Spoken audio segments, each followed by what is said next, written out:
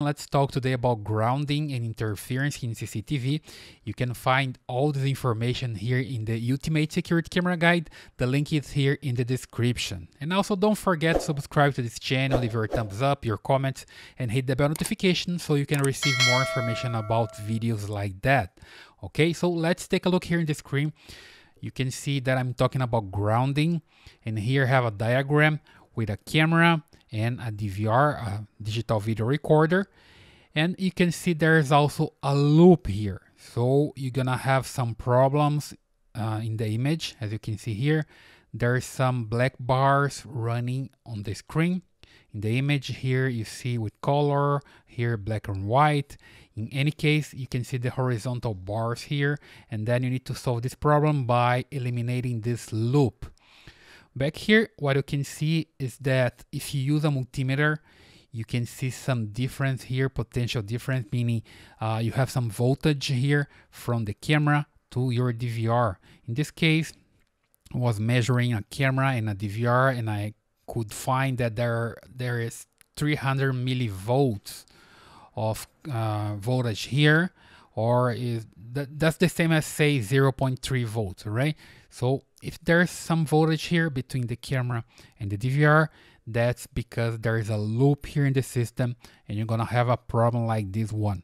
So what's happening here is that the grounding here is not correct. So the camera is grounded, the DVR is also grounded, but there is a loop between them using the grounding. Okay, you gotta solve that, and let's see how you can do that. So here is an example of different devices. We have device number 1, 2, and 3. And here, as you can see, they are grounded to a common ground. So that's what you have to do. You can't have device 1, 2, and 3 in different grounding. So you need to ground them at the same exactly point. If you don't do that, you're gonna have a problem like this. Take a look here. You can see device 1, 2, and 3, and then there's a loop between device 1 and 2 using the ground. Also a loop between device 2 and 3 using the ground, and you can also have problems between device 1 and device 3 also with the ground. So to solve this problem, you can have something like this. As you can see here, the problem brings like some black bars on the screen.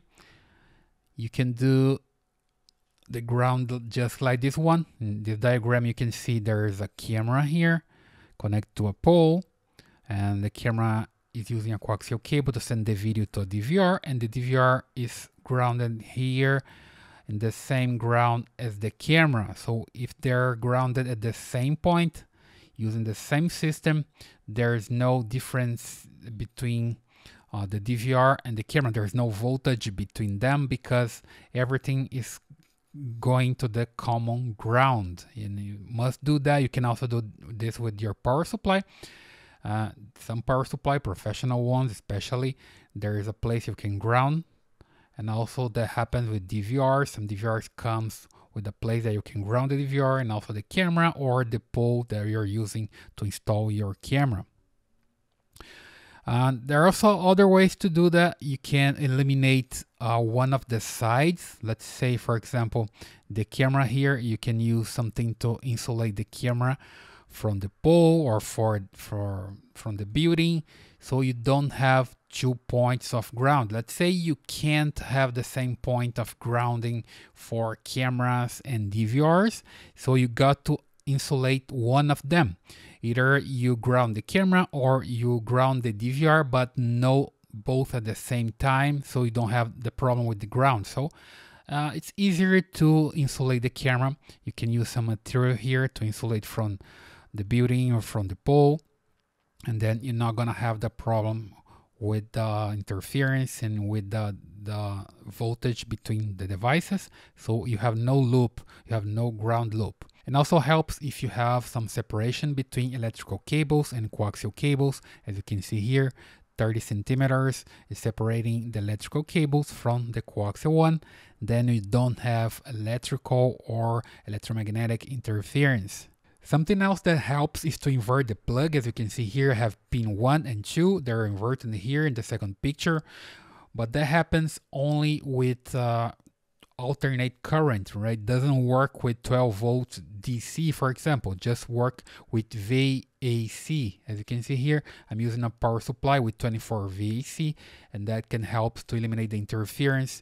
And some technicians use this trick to eliminate the interference and to eliminate the ground loop. So you can try that too, right? But don't forget, you need to use the separation of cables, electrical cables from coaxial cables.